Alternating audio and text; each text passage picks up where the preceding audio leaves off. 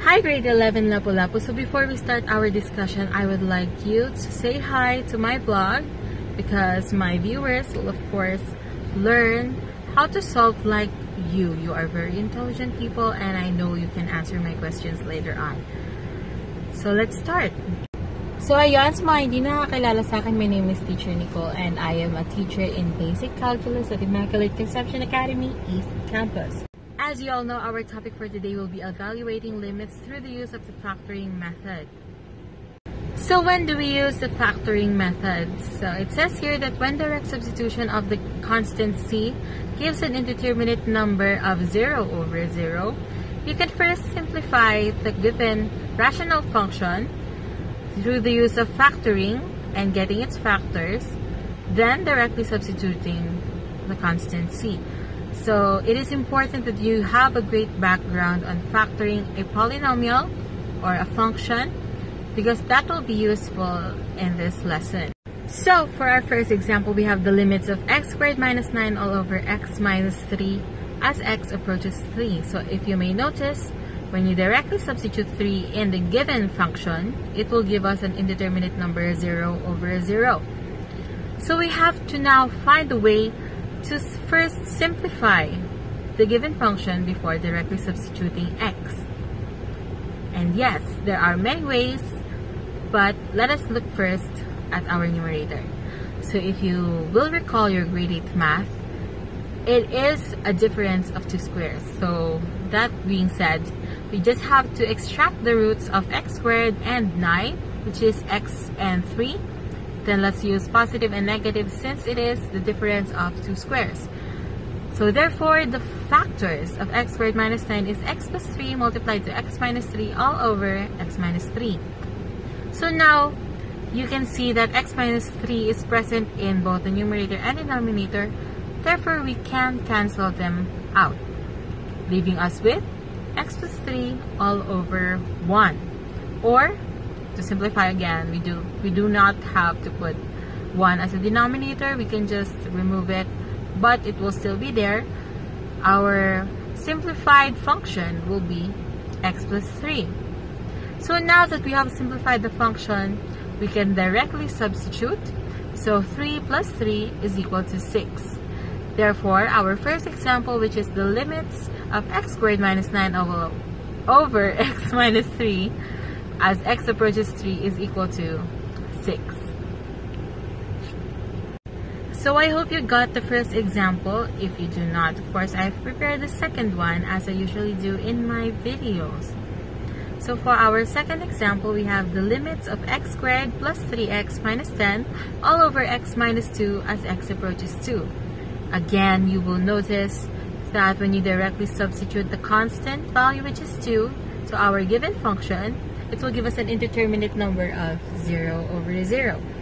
So now let us look at our numerator. Can you factor it out for me? Okay, I'll do it for you. So it is important again to know how to factor out polynomials, especially trinomials, because it is essential in many aspects of mathematics. So x squared plus 3x minus 10. So we have to get, of course, its factors. Yes, I saw someone's lips moving. So it is indeed x plus 5 multiplied to x minus 2 all over x minus 2. So that is great. You know how to factor out the polynomial. And then let's move on to our second step or our next step. I don't know if it's the second or the third. I can't really count. I mean, you know what I mean. So now we have our factors, which is x plus 5, x minus 2 all over x minus 2. Again, you will notice that x minus 2 is present in the numerator and the denominator. We can cancel them out both completely and it will leave us x plus 5 over 1 or x plus 5. So now that we have simplified our given function, we can substitute.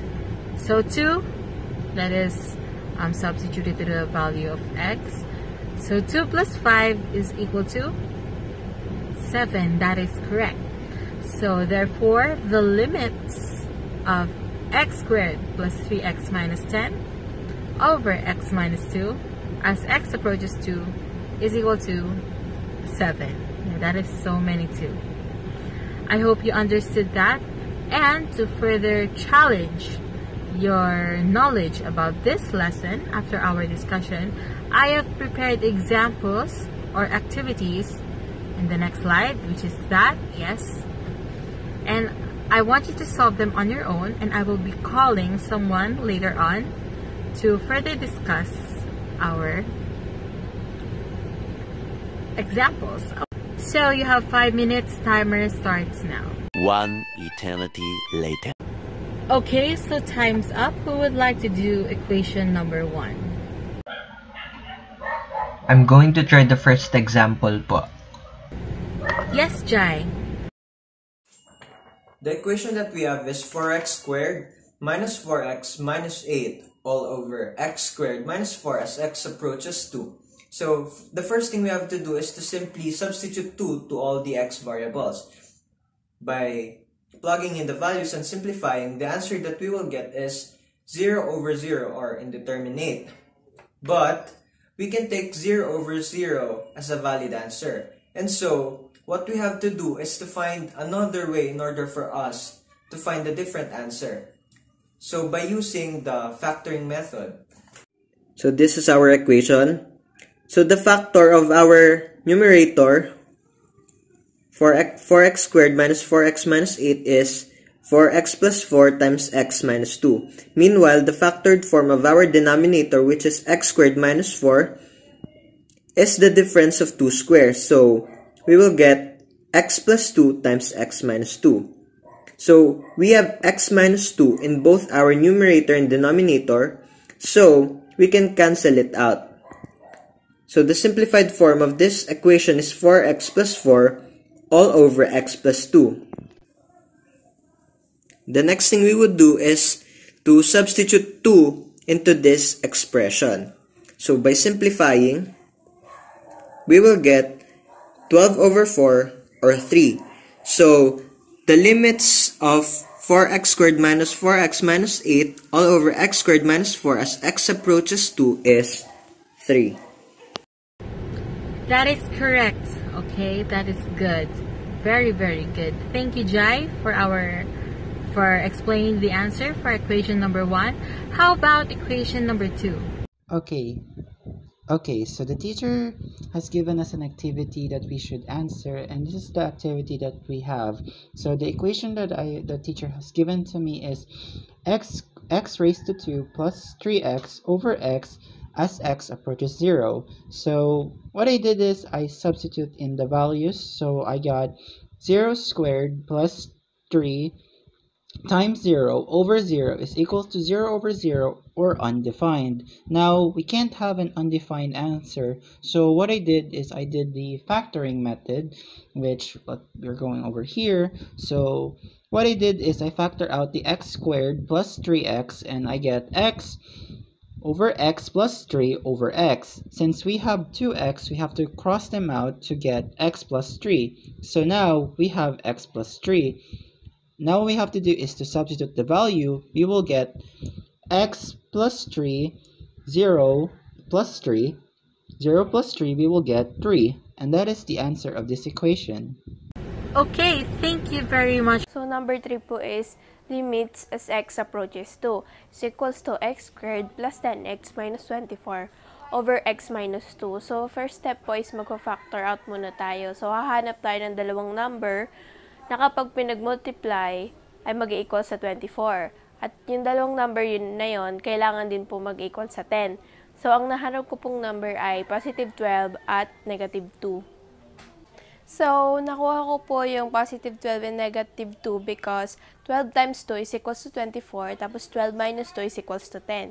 So, limits as x approaches 2 is equals to x plus 12 times x minus 2 over x minus 2. So, ika-cancel na po natin yung x minus 2 kasi pareho naman sila. So, ang natira na lang po ay yung x plus 12. So, magiging limits as x approaches 2 is equals to 2 plus 12. Sinubstitute na po natin yung 2. And it is equals to 14. Awesome. Wonderful job. You got it correct. So that is the answer for equation number 3. So are there any more questions, verifications, violent reactions? So that's where this video ends. I am about to attend a meet with my fellow teachers in Immaculate Conception Academy East Campus. We will be having a faculty meeting, and I will see you again soon in another episode of Teacher Nicole's Vlogs about basic calculus. Again, do leave a like, share, and subscribe.